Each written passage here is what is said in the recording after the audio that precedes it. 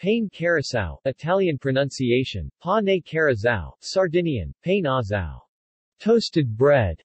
From the past participle of Sardinian verb carasare, to toast, referring to the crust, is a traditional flatbread from Sardinia.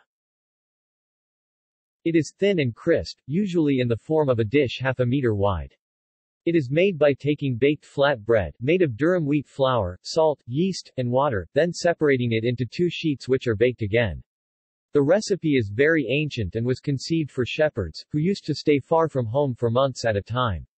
Pane carasau can last up to 1 year if it is kept dry.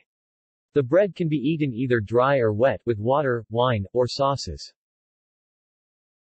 A similar, yeast-free bread is called pane gatiao in Sardinian. It is also known as carta da musica in Italian, meaning music sheet, in reference to its large and paper-thin shape, which is so thin before cooking that a sheet of music can be read through it. Remains of the bread were found in archaeological excavations of Nares, traditional Sardinian stone buildings, and it was therefore already eaten on the island prior to 1000 BC.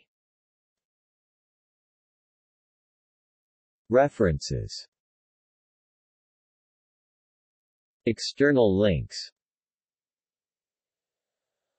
A video showing the production of pane carasau. History of pane carasau.